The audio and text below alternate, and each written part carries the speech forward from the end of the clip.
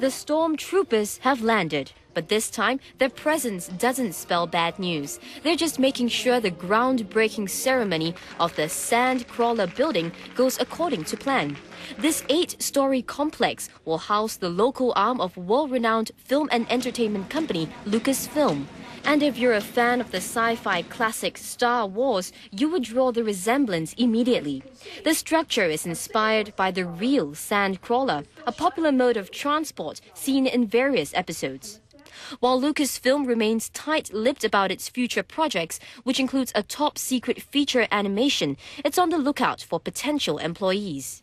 You have to build critical mass, and right now we're helping to build that critical mass. And I think because we are here, Singapore is also attracting a lot of other really, really innovative companies. And so I think Singapore is absolutely on the right track and doing the right thing. Over the next 3 years, it's projected that Singapore could offer 1,000 more jobs in the gaming, animation and visual effects industry. We sought out to grow this sector over the last few years because it brings exciting career opportunities for Singaporeans. It offers very good jobs. And I think it's in line also with the aspirations of Singaporeans, particularly the young.